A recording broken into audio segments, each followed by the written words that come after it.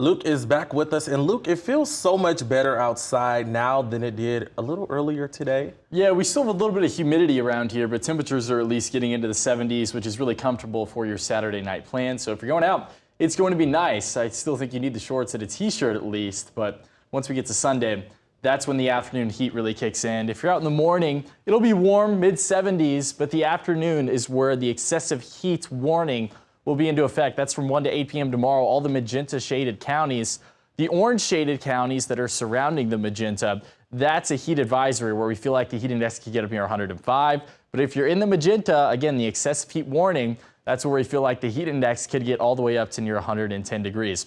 Let's go through it here on Storm Predictor. We felt the humid air usher in today, but this system down here, that's where we expect more warm or hot would be a better adjective, and humid air to start filtering in. So there's through Sunday at 7 p.m. that warm front lifts north of our area. That's where the heat really spills in here, along with a little bit of humidity. And then Monday, not a whole lot changes, but this system will shift east. We'll have lots of sunshine throughout the day.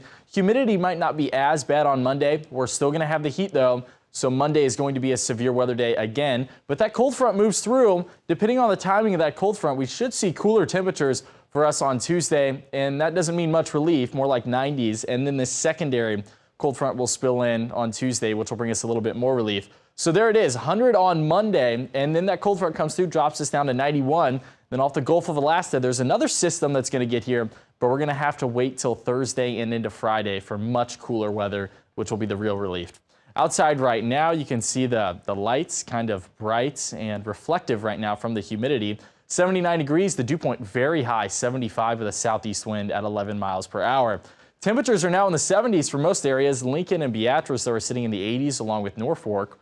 74 to start your morning tomorrow. So again, that's kind of warm for a starting temperature through the middle and end of August. We'll have mostly sunny skies throughout the day.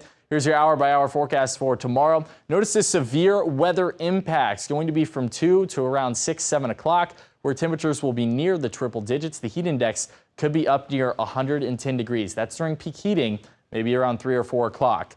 Notice the temperatures. Lincoln, Beatrice, 103.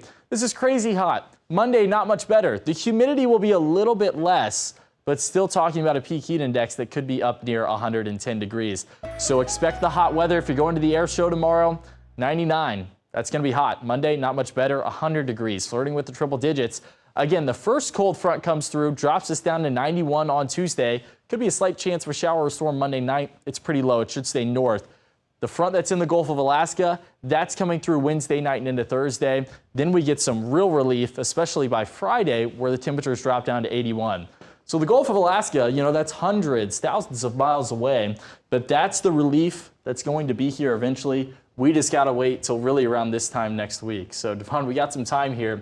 We're going to settle into this heat. And what I'm hearing is people need to go on and get those ice trays filled up so they can stay hydrated. That's the big thing. Yes, that'll help. Stay hydrated. All right.